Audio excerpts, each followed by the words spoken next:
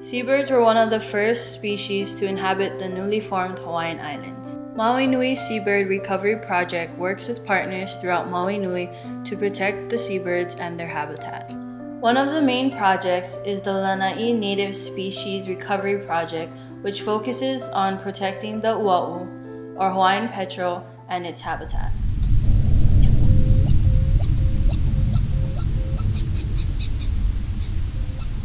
In 2006, Fern Duval of the Hawaii Division of Forestry and Wildlife wanted to know if there were any ʻUaʻu, the Hawaiian petrel, an endangered seabird, on the island of Lānaʻi.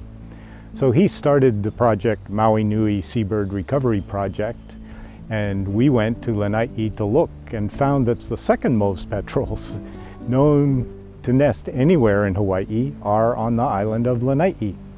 ʻUaʻu, like a lot of seabirds, they mate for life. They're monogamous, so they have one partner that they every year find again and nest with. They have a pretty big range, about 2,600 miles. They'll nest here. Most of their feeding is done up in Alaska, where they do squid and krill. For their nesting areas, they tend to stay on steeper slopes. Here on Lānaʻi, they prefer staying in the uluhe. They burrow under it to make their nests, but up on Haleakala, they'll nest on straight rock. The current population of the Hawaiian petrel is very low. In history books, it said that the ʻUaʻu used to blacken the skies. So you're talking about thousands of ʻUaʻu that used to, flourish here in the Hawaiian Islands with the influx of new people coming to the island and development. That's how the population dwindled down. And that when the Europeans came in, they brought in predators such as cats and rats and barn owls. And that's what we're dealing with here on the island of Lānaʻi.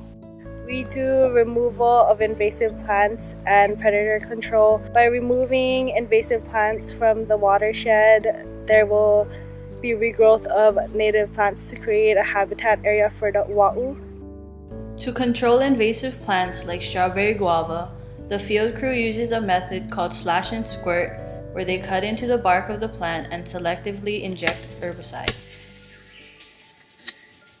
Seabirds have been connectors since way back in the day. There was nothing but bare lava, and the seabirds were the first ones to arrive, bringing nutrients from the ocean. In the same way, seabirds are now connecting the people of Lānaʻi with the County of Maui, who's funding work in their watershed, and many other organizations. People are learning that their watershed and the seabirds therein can be saved. The watershed is our main source of water, so protecting it not only helps the birds, but also our community. If nothing is done to help protect our ʻUaʻu here, then their future will be bleak.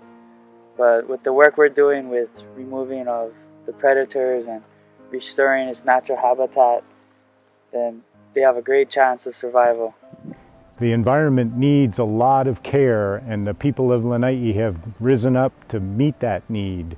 Students have come, worked in the AmeriCorps internship program, and then become staff members, and now work in the forest to control invasive weeds and to protect the ʻUaʻu, so that their habitat is safe and they can successfully reproduce.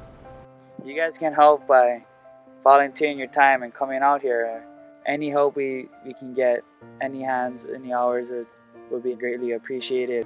Seabirds like the ʻUaʻu helped create the nutrient-rich soil for native plants to grow in Hawaii's watersheds.